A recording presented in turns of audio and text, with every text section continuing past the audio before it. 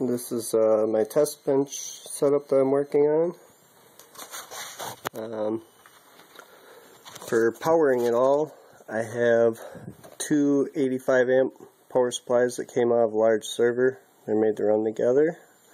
And then I have three 55 amp power supplies. And I can run these three together also. So what I'm going to do is I'm going to run these two to one capacitor and the battery, and that's going to power the subwoofer amplifier JL500/1.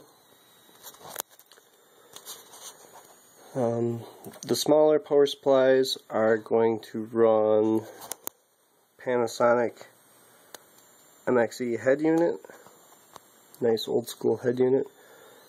And I have another subwoofer amp up here, but I'm just going to have it set up so I can swap between the nice one and the cheap, small, crappy one. And then I also have an NVX Mini 4-channel up here.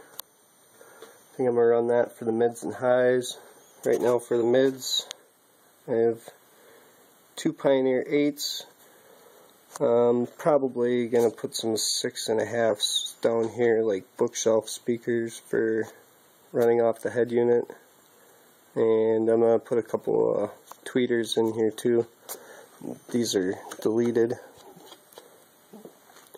And then I have four 12-inch old school Pioneer Premiers that I'm going to run on the 500/1.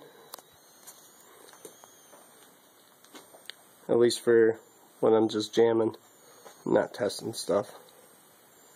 And to feed it all, I got a computer with Wi-Fi. I'm going to run that to the head unit, and then head unit to the amps, and yeah.